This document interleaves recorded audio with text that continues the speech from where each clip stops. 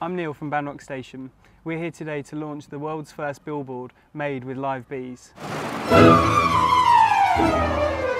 We're having a lot of problem at the moment with the bees because of a parasitic mite called Varroa, which lives on the hemolymph, or the blood of the young pupae. This makes the adult bees susceptible to all sorts of diseases that they would normally cope with easily. So we're now losing between 20 and 30% of our entire stock every winter. Bees don't just collect honey, but they pollinate plants which produce lots of other food that we eat. So a shortage of bees means a shortage of not just honey, but everything else as well. So the idea behind the live billboard is we want the bees to help us communicate the message. So Save Our Swarm is actually the bees telling the public that we need saving. Without the public support, we can't get there. We're using pheromone to attract the bees to the board to spell out S.O.S, but we've never done anything on this scale. And we're sort of excited and nervous at the same time.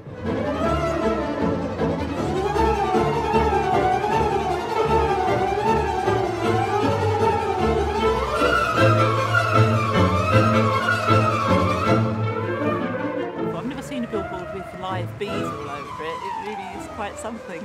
So Plan B is a cause set up by the Co-operative, aiming to raise awareness and reverse the decline of the British bee population. So 5p a bottle from sales of Banrock Station go towards the cause, aiming to create new hives for the British bees. Anything that helps the bees is a good thing, because we need bees. I think all in all it went as well as we could have expected, in fact better than we could have expected, and the bees really did their thing and the board looked fantastic.